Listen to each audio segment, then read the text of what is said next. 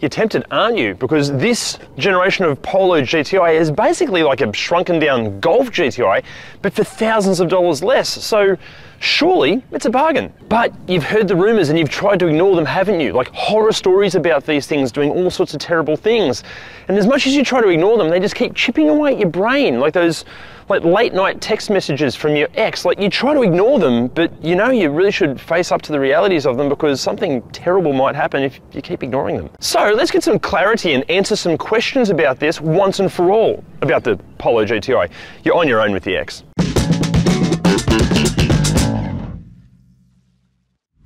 Now guys, in this video, we're going to be focusing primarily on the 2010 to 2017 Mark V Polo GTI.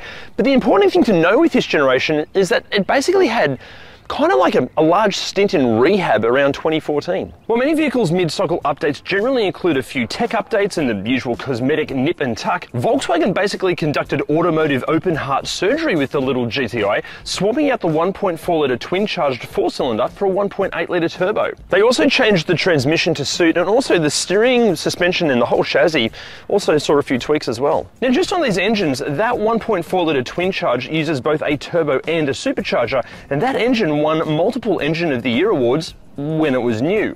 But these days, how do I put this? You know how like many years ago there was another German that when they started seemed to be just very complex and, let's be honest, a bit interesting, but then as the years went on it turned out that they were like pure evil? The same can sort of be said for that 1.4-litre twin charge. Now look, we'll elaborate more on this later, but also don't think the turbocharged 1.8-litre gets away unscathed, because it is also forming quite the reputation as well. Also, if you're looking into tuning one of these, especially the post-update 1.8-litre, Volkswagen had to limit the torque on the DSG transmissions because apparently the 6-speed manual is just more robust and can handle a few more horses under the bonnet. As well as these two main generations, known as the 6R and 6C, the GTI also received other minor updates in 2012 and 2016. And depending on where you're watching this from, there were also a few tasty option packs available too. Now guys, if you're looking at buying one of these, or really any car, chances are you're going to have to pay for it. And that brings us to a very convenient and subtle segue. Now, if you'd love to spend potentially hours talking to a complete stranger about your personal finances, maybe get ripped off hundreds, if not thousands of dollars, and just get ripped off emotionally and financially, don't click that driver link down there. But if you would like to sort out your car finance easily online, get pre-approval in just minutes, and pick the best finance package that best suits your needs, and also get 150 bucks worth of free fuel, then do click on that driver link down there. But we're not done, because we still have more bills to pay, but let's get you guys some more deals. Hit the WIPERTECH link down there and go and get yourself some of the best wipers that we've ever used. They're easy to order online, they're delivered straight to your door, they're easy to fit, and they fit perfectly. Plus, use that link and you're going to get 15% off and free express shipping. But back to the car and let's talk looks. For me, Volkswagen have always nailed that balance between, you know, kind of hot hatch aesthetics, but at the same time it's still kind of cool, classy and sophisticated. Like, this is obviously a fun little car, but at the same time, I wouldn't be embarrassed to show it to my in-laws. However, some claim that these are just a bit too boring and a bit too understated for what they're supposed to be. Some also say that there are a whole bunch of like gremlins and problems lurking with this body and exterior, but we'll answer those questions soon. But the big question with the exterior is, what is its TBTL factor? For those that don't know, TBTL is when you lock the car, walk away and turn back to look. What is the factor? For me, I give it about I'm gonna go 6.3. TBTL 6.3. Okay, now inside, this is where the Polo GTI, for me at least, becomes even more appealing. Of this sort of generation of compact hot hatches, this wins for design and just overall vibe. And that's because like everything that you touch and deal with just feels premium. Like the steering wheel feels premium, the seats are so comfortable, and the materials used are great. Like, there are some hard scratchy plastics here and there, but you're never going to touch them. But things that you actually deal with feel top notch. Also, it doesn't feel like, this is a small car, but it doesn't feel small in here. Again, Volkswagen designers nail this. It doesn't feel spacious, but it doesn't feel like a claustrophobic little compact car at all. Now, as far as some of the materials used, this car has the Alcantara and leather option fitted, but with the tartan interiors, I'm going to be honest here, if you don't like the tartan interiors, you don't have a soul. It's just fun and cool, and if you don't like it, you're neither of those things. And then, like, even speaking of the seats, it's a bit like the exterior design. It's this perfect balance between sporty yet still sophisticated and cool. Like, they're unbelievably supportive, but also really comfortable.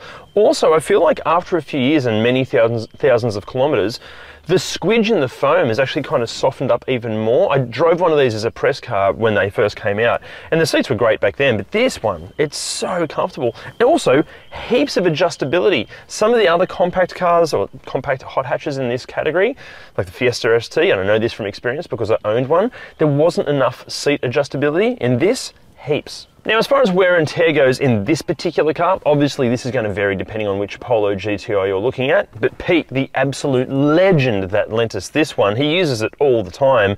Wear and tear is superb. Like, okay, steering wheel texture is getting a little bit smooth, but it's still at that point where it could probably be restored. The seats, like the Alcantara and leather, is in fantastic condition. All the plastics look good, it's wearing really nicely, door cards are good. Like, there's a few tiny little, tiny nicks and scratches here and there, but that'd be easily fixed with a detail. Wear and tear in this one, excellent. Now, practicality-wise, excellent. You've got two cup holders here, which will also easily fit your phone. There's also a dedicated spot for your phone behind there. There's a spot for, I don't know, a collection of dust and fingernails and bits of dried flesh and hair just here. Another spot kind of for your phone next to the handbrake. The armrest is adjustable in height, and there's also more storage under there. Really, really good sized glove box, excellent sized door bins, and the coolest things of all, hidden drawers under the seats, which are pretty bloody big under both seats as well. Good for practicality. Okay, now in the back seat, I'm exactly 11 centimeters taller than celebrity polo player Sylvester Stallone. Like, seriously, he is a celebrity polo player. His dad was actually like a professional polo player back in the day. Anyway, this is in my driving position, and it's interesting. So obviously no real knee room. I've got to do like a full OnlyFans style leg spread to even fit in here. With the headrests down, it's honestly bloody uncomfortable. With the headrest up, it's marginally better, but even kind of like the angle is a bit odd. Like, I'm almost like my hips, my leg, because my legs are up so high, I'm at kind of more than 90 degrees. Is that acute? That's like an acute angle. So just, yeah, it's not that comfy. Also, because it's dark in here, like the headline is dark, it does feel a bit claustrophobic. Look, if I was a kid, this would be great, but I'm clearly not a kid. Now, wear and tear wise in the back of this particular car, superb. Like the seats especially, the Alcantara, I don't think anyone's ever sat back here. And then practicality in the back seat, you've got a couple of map pockets back here. You've got a brilliant design. This is their cup holder, and it's integrated so nicely into the center console there. So that's a center console, isn't it? Yeah. There are door bins, but to get to them, you're going to have to dislocate your wrist and your elbow, because like there's no way you can get there. And also the door bins are tiny, they're crap. They're for things that have 2 dimensions at best. Now, as far as practicality in the boot goes, it's okay. It's not the biggest in its class, it's not the smallest in its class, it's average. Also, the seats do fold sort of kind of flat, so you can get a bit more space. Hang on. I'll put the headrest down. Yeah. Nice place for a picnic. Now, as far as tech and features go, look, officially this generation of Polo GTI, it never came with Apple CarPlay or Android Auto. But here's the thing, in the post-update models, obviously the ones with this style of screen, apparently you can fit Apple CarPlay and Android Auto without changing the screen out. Like, obviously, if you want a larger, more modern screen, or if we're talking a pre-update GTI, then you will be looking into fitting a new screen and updating the entire system. But if you are going to do that, guys, please use quality equipment, because we've heard some read some horror stories regarding cheap like eBay or Alibaba items causing all sorts of electronic dramas, draining batteries and like causing major faults. But aside from that, early Polo GTIs come with all the usual stuff like aircon, power windows and mirrors and central locking. But from 2012, Bluetooth, climate control, rain sensing wipers and a touchscreen were included. And then the 2014 update, it included this larger screen that we mentioned before and a whole bunch of other stuff. Plus there were the options like the driver assistance package and the luxury package that included everything from parking sensors and a rear view camera to leather and Alcantara trim like this car, LED headlights, a sunroof, heated front seats, amongst a host of other features. And guys, for all of the specifics on all of this sort of stuff, jump on ReDriven.com and check out our awesome and completely free ReDriven cheat sheet. It will answer all of your deep, dark questions. Now look, safety-wise, like this is a really small performance car, and in the hands of the wrong people, it can turn into a bit of a disaster. But as far as the car goes, it's going to do its best to keep you on the black stuff. But to take you through exactly what safety features these things have, as these cars are very popular with, let's say, a younger demographic, we're going to do this next voiceover in a place that's, it's a very familiar scenario and location for those people. Hi. Hey. Hey, you want to know something? Yeah, sure, I guess. So like even from launch, the Polo GTI had ABS, traction control, electronic stability control, and 6 airbags. But after the update, obviously this will vary on the year model on the specific car, but you can get multi-collision braking, driver fatigue detection, and extended electronic differential. But you know what's stupid? Even though the standard Polo could come with adaptive cruise control, like the GTI, it couldn't. What? Oh, I said even though the standard Polo could come from launch. Oh, I just saw my friends. Bye. Okay, all right. Again, guys, for all of the details, ReDriven.com, check out the cheat sheet. Okay, so this is a 2016 DSG model, meaning it has the 1.8 litre engine, and Pete, that owns this, like many Polo GTI owners, has given it a little bit of a boost in power. It has pretty much a stage 1 tuning kit on it. So, what's it like to drive? Let's break this down. Okay, so engine-wise, for those that don't know, the 1.8 litre in this is basically a smaller displacement version of the 2 litre that's in the Golf GTI, Golf R, a whole bunch of Volkswagen products. And it's a fantastic engine. Like power-wise, really smooth and linear. With the stage 1 kit on this, it is like, it's properly quick. It's not like terrifyingly fast, but because the car's so small and nimble, it feels faster than like a Golf GTI or a Golf R or anything like that. Really, really nice power plant. However, as you're going to see coming up in this video, this engine is still guilty of some issues. So when you start kind of having a bit of a go, I just personally have this kind of hint of stress bugging me that something horrible might go wrong under the bonnet. Okay. The Achilles heel of these cars, these DCT transmissions. Look, around town, yeah, it's a little bit clumsy. Even with software updates, I've driven a few of these, and even with a software update, it's still a bit like jerky and not really knowing what it's doing at around town kind of functionality. Once you're going quickly, especially like on a track or having a bit of a punt on like a deserted winding road, fantastic transmission. But again, it's that whole thing of just being concerned that something might go horribly wrong with it, and that detracts from the enjoyment of it. Now, as far as the ride quality goes, this is an area that this car definitely, I think, dominates some of its competition. The ride's quite good. Like, it is still energetic and kind of a little bit bouncy, and it doesn't bounce all over the place, but it feels alive, but it is far more comfortable than, say, a Fiesta ST. The only area that like the Fiesta ST or a Clio RS beats this really is like when you really push it really hard. I did find on track these tend to kind of fall over once you're past kind of 8 or 9 tenths. Those two just continue to shine. But honestly, how often are you going to do that? For day-to-day duties, this is the one. Now, handling wise, look, if you really push hard, it's going to understeer like pretty much most modern cars, but it is a lot of fun. There are a couple of criticisms, but number one, when you turn like any of the stability stuff off, which you never should on a public road, but let's say you're going to a track day, it's never really all the way off. It's always going to, the kind of safety net is always there, which is a good thing, but if you really want to go hard, can be just annoying. And also, and I know I say this on a lot of our videos, I just don't know what it is with Volkswagen steering. The steering just feels numb and lifeless. Like obviously you turn this and it changes the direction of the car, but it's not involving. Again, I always use this same analogy, but it feels like a kind of cheap Logitech gaming console steering wheel. Now, plenty of owners have complained of like heaps of rattles and squeaks and weird noises in these. In this particular one, none. Like none at all. Like I've been over some kind of harsh roads, but it sounds super tight. There's nothing going wrong in here at all.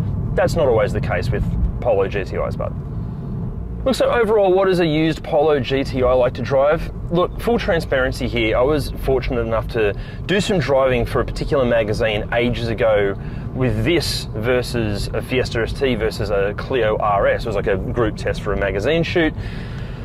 And back then, I remember thinking, this just didn't do it for me. Like, so much so that I actually went and bought a Fiesta ST after that shoot. This just felt a bit kind of, I don't know, almost dead, like a bit lifeless.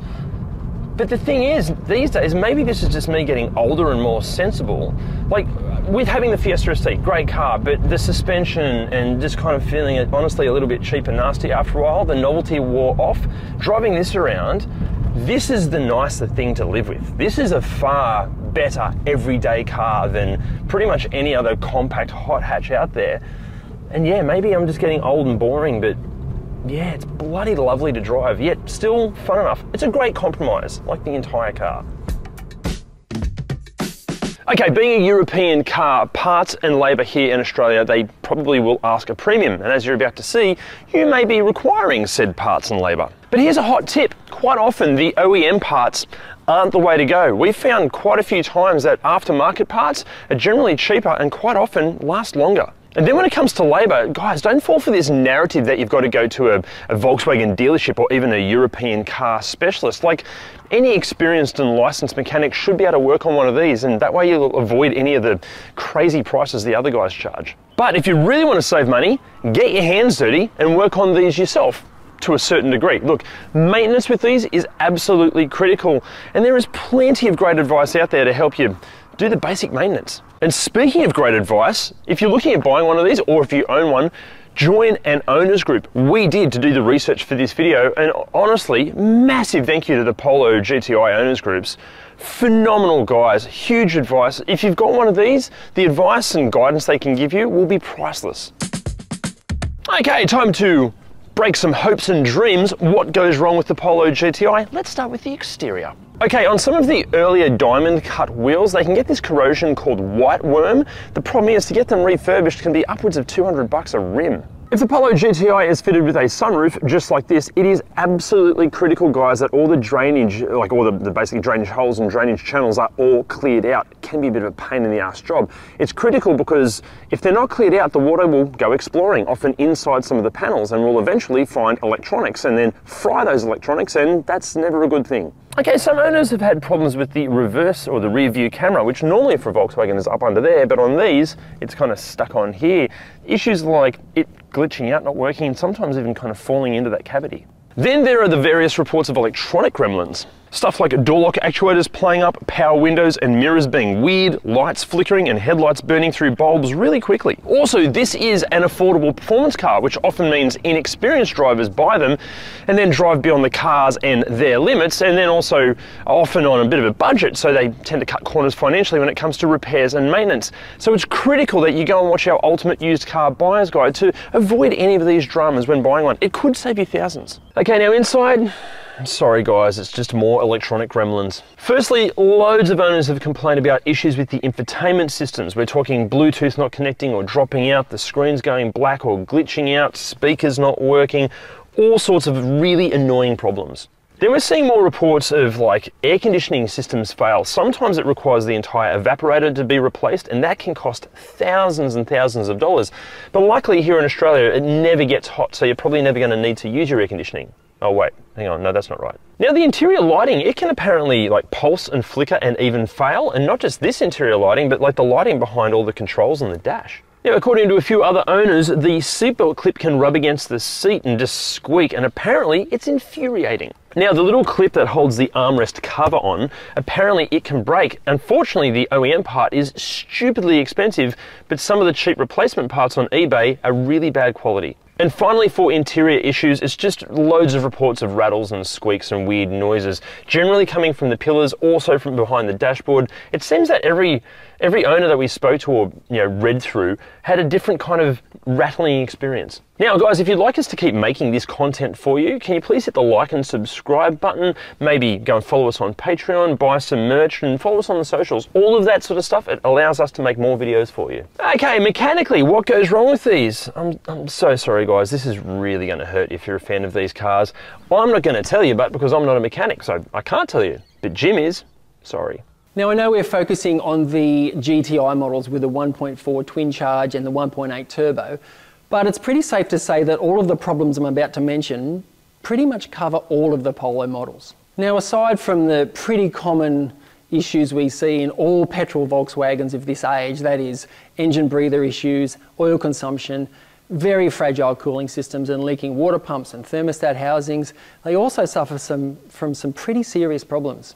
On the less serious side, you've got problems with intake flaps and air regulator flaps. That's the bit that controls the bit between the turbo and the supercharger. They often play up. Next on the list, you've got things like the supercharger coupling or the clutch, which is also part of the water pump. Now, quite often the water pump fails and the clutch pulley fails at the same time, and then that can take out the belt. Pretty messy down there. Then you get into the more expensive items like timing chain issues. They do tend to get a bit rattly and then they can just spontaneously jump teeth and then cause catastrophic engine failures. Very expensive. And even more expensive, these things have a habit of cracking pistons. Now there's a whole bunch of reasons why they do it and I'm not going to get into that. They just crack and it's terrible. If you're lucky and you get it early when it's just presenting as a cylinder misfire, yeah, you can strip the motor down and put new pistons in it, and there's upgraded ones, and that can fix it. But if you don't get it in time and the piston cracks and breaks, it can damage the bore and the engine is a complete write-off. Now you might see in the comments somewhere where they say they've had one and never had any problems. I doubt it, but someone might write that. And you might be able to mitigate some of these problems by servicing it really well, but the truth is we see all of those problems happen on well-serviced units too. Basically, these things are unnecessarily complicated and expensive to fix. Now the later versions with the 1.8 turbo, it makes way more sense. They have way less problems. They still have problems, but a few less. They too suffer from very fragile cooling systems, and the water pumps in these fail all the time. And sometimes we see the genuine or brand new pumps fail with as little as 40,000 Ks on them. Quite often we replace them with aftermarket units, not just because they're much cheaper, also they last much longer. Oil consumption on these engines is a big problem. Some people are okay with that and they just top up their oil every few weeks and live with it. I mean, there are other ongoing problems with emissions and blocked up cats and fouled spark plugs, but by and large, some people are happy to live with it. But some people are not. And look, low oil and lubrication issues are bad on any engine, let alone this engine that is very prone to timing chain issues from lack of lubrication. If any engine really needs oil all the time, it's one of these. So yeah, the 1.8 is undoubtedly better than the 1.4 twin charge, but basically really it's the lesser of two evils. They're both not great. Onto the transmissions now, and if you can get a manual. The DSGs in these, especially in the early ones, are utter shit. A lot of mechatronics units and oil leaks and just complications everywhere. So if you can, definitely get the manual. Again, they're not perfect. They do have a few problems with the dual mass flywheel, and the clutches do tend to wear prematurely. That might be the operator. But yeah, the manual is a way better option. If you're looking to buy one, or if you own one, you should definitely look at the recalls. There are a lot of recalls on these things. Now again, I've mentioned this before, recalls are not always a bad thing, and sometimes they're just covering the manufacturer's ass against litigation. That's my opinion. But yeah, you should definitely check the recalls just for peace of mind. Another thing to keep in mind, a lot of younger enthusiasts like to buy these and modify them. You really should avoid any of these that have been modified, especially the 1.4s. But if you are buying one and it has had modifications, just do make sure the modifications have been done well. And if it has been tuned, make sure it's by a reputable tuner. Okay, so after all of that, should you buy one? Look, if we're talking about the pre-update, that's the 2010 to 2014 6R with the 1.4 litre, God no, do not buy one of those, they're terrible. Look, the 6R, it is a great little car, but it is let down by that shit show of an engine and an underwhelming gearbox. And even if you derive huge enjoyment from spending hours fixing stupid faults or spending every dollar you earn on spare parts, look, at least do that with an engine worthy of your commitment, because this one isn't. But what about when it comes to this generation? Well, look, If it has a manual gearbox and you promise me that you're going to maintain it fastidiously and doing so isn't going to completely ruin you financially, it's a cautious, yeah, okay, buy one. Look, it is a great car, but you just have to know what you're getting yourself into. But what if it's one of these with a DSG transmission? Well, look, in that case, look, like thousands of owners, including Pete that owns this one, they have never and probably will never have an issue. But we have read a terrifying amount of reports from mechanics and owners that even GTIs maintained to the highest level still have had catastrophic DSG dramas, generally costing many thousands of dollars to fix. Look, personally, I just don't think the DSG is worth the risk. Plus, like learning how to change gears yourself, that's going to be less stressful and less painful than dealing with the DSG dramas that these things can have. So this then brings us to the question, do you buy a Polo GTI or do you get a Fiesta ST or a Clio RS or one of the other smaller hot hatches? Let us know in the comments. See you next time.